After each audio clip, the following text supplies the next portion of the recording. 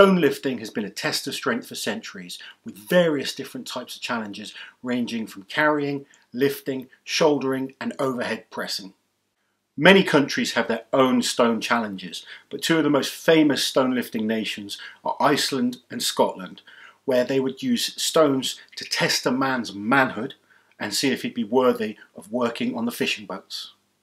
The Icelandic stones translated into English were useless, which was a 23 kilo stone, weakling, which was set at 54 kilos, half strength at 100 kilos, and the big mighty full strength stone weighing 154 kilograms. There are many famous Scottish stones, but four of the most classic are the Menzies stone, the Dinnie stones, the Inver stone, and probably most famously the Maglashan stones, which were the original stones used at World's Strongest Man. The same set of stones were used again 2 years later at the 1988 World's Strongest Man contest. This year, just two athletes were capable of lifting all five, Bill Kazmaier and again Jean-Paul Sigmarsson. This was long before where athletes were practicing on stones regularly in the gym, nor did they have the use of tacky to help them with the grip. In 1989, we saw a variation to the event, where athletes had to pick up a stone from the floor to their shoulder as many times as possible. During the event, we saw much-loved World's Strongest Man regular John Pollock have a stone dropped on his foot, and he narrowly missed it, hitting him a second time when a stone was dropped and started rolling towards spectators. The term stones of strength were used at the World's Strongest Man in the 1991 competition, where Henning Thorsen managed to complete a stone run in 40 seconds. This was 9 seconds faster than Magnus Firm Magnusson, who took second place in the event before taking the overall win and becoming the 1991 champion. We saw some exceptionally close battles in the years that followed. In 1993, all of the athletes were able to complete the stone run, and just a fraction of a second separated Gary Taylor and Magnus Firm Magnusson, with Gary taking the win in the event and becoming the overall champion that year. In 1994, we were treated to another classic battle, this time between Magnus Firm Magnusson and Manfred Herbel.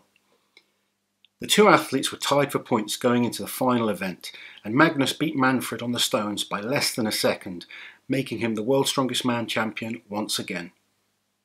Unlike the earlier years, where few athletes were capable of completing the stone run, the Atlas stones were fast becoming an exciting way to end the show and decide the World's Strongest Man winner. However, it wasn't until 1998 that the stones would become a staple event at World's Strongest Man. The competition that year was held in the Atlas Mountains in Morocco, and it was there the event name was changed to the Atlas Stones. The name stems from Greek mythology, where Zeus condemned Atlas to hold up the heavens for all eternity.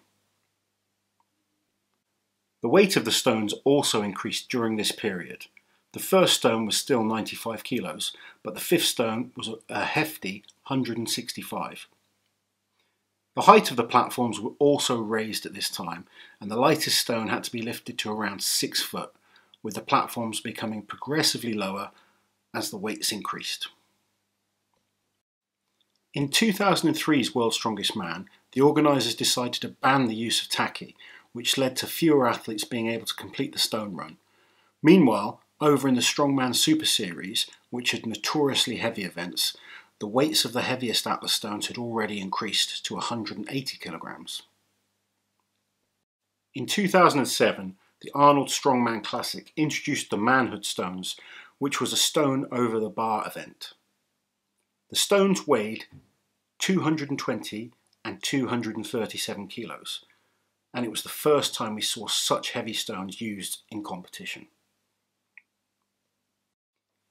At the 2010 Arnold Strongman Classic, Brian Shaw and Derek Poundstone took stone lifting to a whole new level when they each lifted a 242 kilogram stone 3 times. Brian did it faster, taking the event win and setting a new world record. In 2016, at the Rogue Record Breakers show held after the Arnold Strongman Classic, Brian Shaw lifted a 252 kilogram stone to break his own world record for the heaviest stone lifted over a bar. And in 2017, Brian was back for more, this time lifting a 254 kilogram stone. Martins Lissis also attempted this stone, but unfortunately was unsuccessful. At the 2019 World Ultimate Strongman show, Beasts in the Middle East, for the first time ever, we saw a 10-stone run, with weights ranging from 100 kilos to 200 kilos. Amazingly, 4 athletes were able to complete the run: Brian Shaw, JF Caron, Luke Stoltman, and his younger brother Tom Stoltman. Brian, JF, and Luke completed the event with times ranging between 1 minute 2 seconds to 2 minutes 10 seconds. Tom finished the run in an incredible 40 seconds, firmly cementing himself as one of the world's best stone lifters. And at the 2020 Rogue Record Breakers, Tom Stoltman lifted a 256 kilogram stone and then a huge 273 kilo stone to smash the world record, taking stone lifting traditions and records back to the Scottish Highlands. When the COVID-19 pandemic hit and sporting events across the globe were cancelled, the World Ultimate Strongman hosted the Feats of Strength series to give athletes an opportunity to train and break strongman records. As part of the series, Tom took the record up again when he lifted an incredible 286 kilo stone and almost made it look easy.